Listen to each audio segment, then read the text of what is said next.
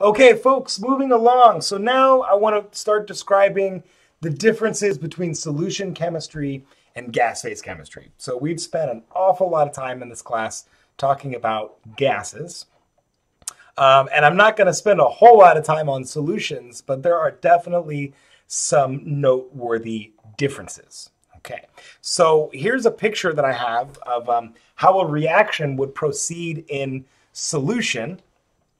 So we've got a reactant A and a reactant B, as noted here.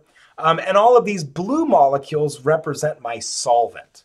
Okay, so we can say each one of those blue molecules is a solvent molecule. And so you'll notice from the picture right away, there's already a challenge with reactions in solution because the A and B have to diffuse through all of those solvent molecules and find each other. However, something beneficial happens because of all those solvent molecules. And that is when A and B finally get into close proximity. And so we call this an encounter pair. You can see that they're actually stabilized by a solvent cage. Okay? And so that solvent cage will actually allow them to spend more time kind of flirting and interacting with each other. Whereas, we've described in gas collisions and reactions, they often collide and bounce right off, especially if they're not colliding in the sweet spot, right, as indicated in this picture right here. Okay. So we're going to put this together using our normal game. We're going to put the mechanism together and say, A and B will first approach each other at some rate constant KD, and they become this encounter pair. So that's where I've put, the dot, dot, dot, okay? And of course, that encounter pair could go right back to the reactants. It is an equilibrium situation. Or that encounter pair, if they've interacted with enough time and orientation, then they can go on to form stable product. Okay, so we can put this thing together using the steady state approximation. So let's do that. So we can say d product dt, okay, right? So remember, I'm using this as P, okay? So we note that that's just going to be, let's see here, KC times, I'll just write AB, right? It appears as a positive rate, okay? We know that DAB, our encounter pair, DT, is going to have several rates. So it's going to be KD times A times B as a positive rate. And then, of course, with that reverse reaction, that's going to be negative KD prime times the encounter pair AB, okay? And then it's going to disappear at the rate KC times AB. I was just thinking, I don't know why I used C for this. Sometimes I have no clue why I use the letters that I do, but we're just going to go for it. Okay. And so we'll assume that there's a steady state approximation going on here. Okay, and that's a fairly reasonable assumption. And so now I'm just interested in solving for the concentration of the encounter pair. And I'm just going to skip ahead quickly and do that algebra. And so from there, solve, we get that the concentration of AB at any time is going to be KD times A times B, all divided by KD prime plus KC.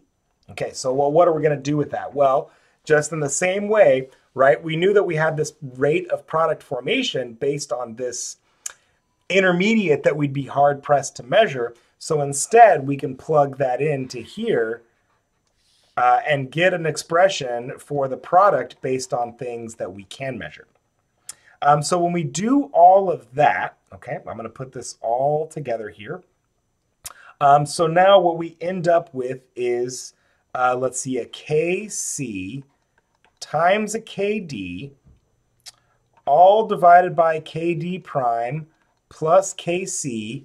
And you can see now, you know why I'm separating all of those Ks, times A times B.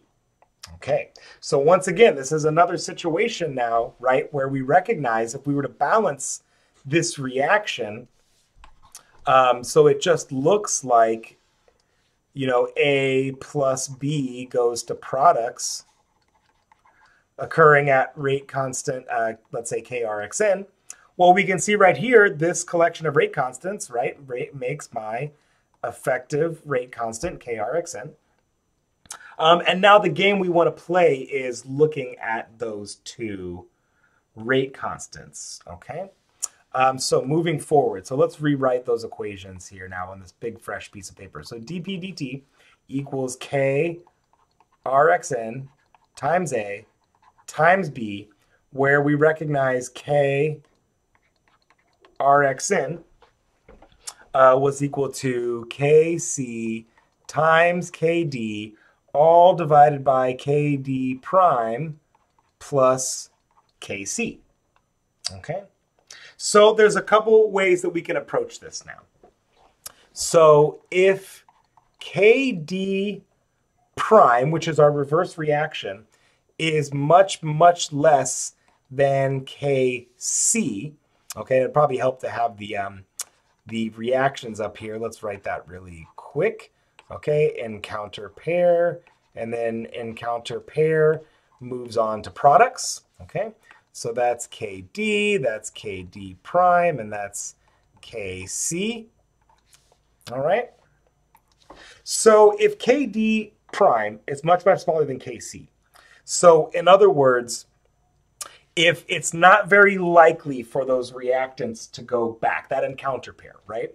Or another way of saying it is it's stabilized by the solvent cage, which in most cases it is stabilized by the solvent cage. Then what we can do now is we can ignore Kd prime, okay? And my K, oh, bless me, my KRxn is just going to equal Kd. And now this is the reason why we're calling this Kd. This is our diffusion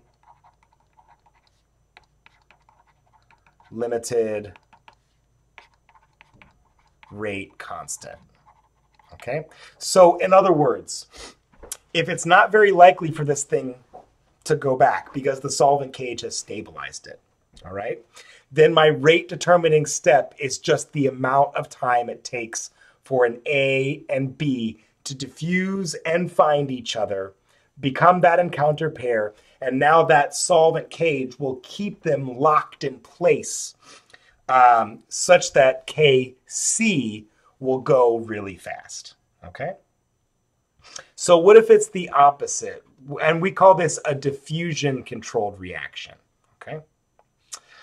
So what if Kc is much, much less than Kd prime, okay? Well, then what ends up happening now is that we can no longer ignore Kd prime, but instead we ignore Kc, okay?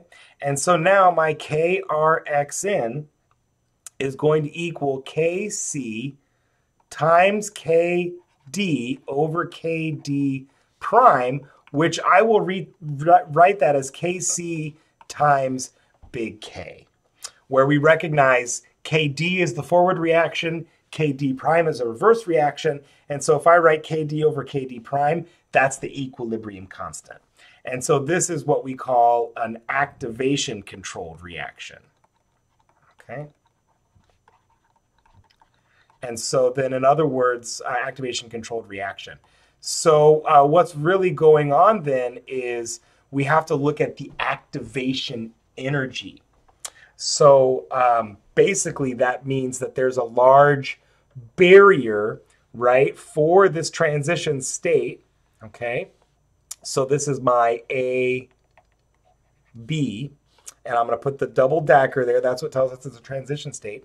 So if we have this activation-controlled reaction, then we might hypothesize there's a really large activation energy, which is what has significantly slowed down Kc.